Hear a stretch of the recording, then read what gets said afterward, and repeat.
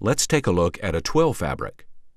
Twill fabrics are characterized by diagonal lines on the face of the cloth formed by the floating or rising of warp yarns over the filling yarns. The twill line is determined by the direction of the diagonal.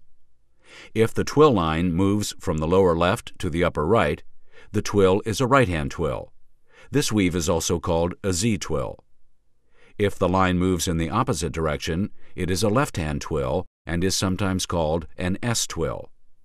The angle of the twill is the result of the ratio of warp ends to filling picks. The comparative sizes of the warp and filling yarns will also affect the angle of the twill. Twill lines can be anywhere between 15 and 75 degrees. A 45-degree twill angle is considered a normal twill angle, and anything higher is considered a steep twill, and lower angles a reclining twill. Twill weaves are designated by what is known as a counter.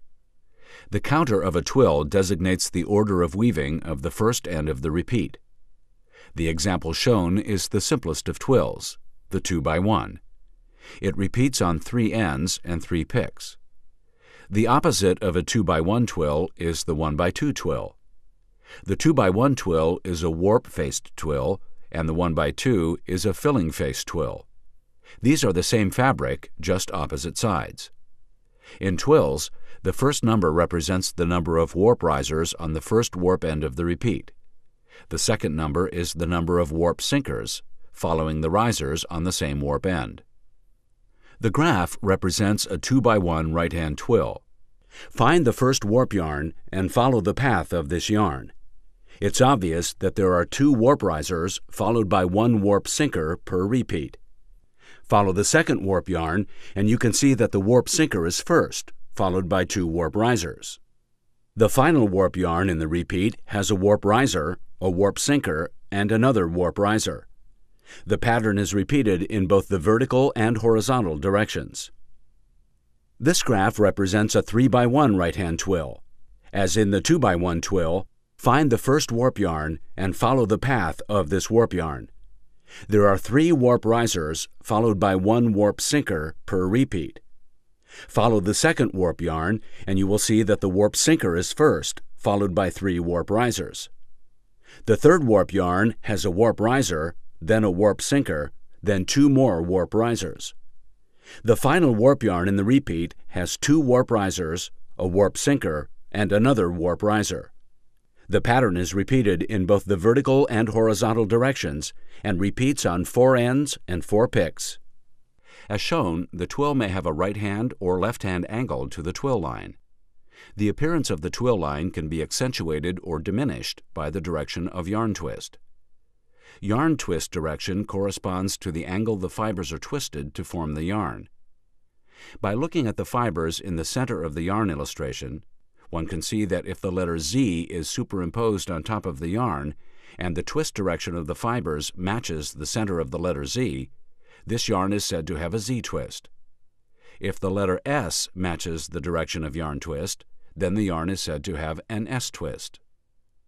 The table shows the effect of matching the different twill directions with the yarn twist direction. The effect will be a more or less pronounced twill line. For instance, a right-hand twill and Z-twist gives the fabric twill line a low ridge or soft twill. A left-hand twill and Z-twist will give a higher ridge on the twill. In addition, the loom backrest or whip roll setting can affect the height of a twill as well. A low backrest will give a softer or lower height, while a high backrest will give a pronounced or higher twill ridge. The graph shows that a 2x2 twill repeats on 4 ends and 4 picks. Each warp yarn rises over 2 picks and then sinks under 2 picks. The 2x2 twill is a balanced twill. A simple herringbone or pointed twill can be made by reversing the 2x2 twill from a right-hand twill to a left-hand twill. The graph now shows a herringbone twill. Warp ends number 1 through 4 weave as right hand. On warp end 5, the twill reverses the harnesses so that risers become sinkers, and warp ends 6 through 8 step in a left-hand twill direction. Notice that where the twill line reverses, the adjacent ends are in opposing positions of riser and sinker. Herringbone weaves are broken twill weaves composed of alternating left and right-hand twills to produce the herringbone pattern.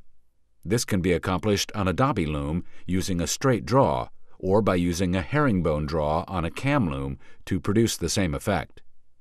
The chevron is a 2x2 twill that is right-hand on ends 1 through 4, and the weave reverses to a left-hand twill on ends 5 through 8. Notice that ends 4 and 5 form a point at the reversal.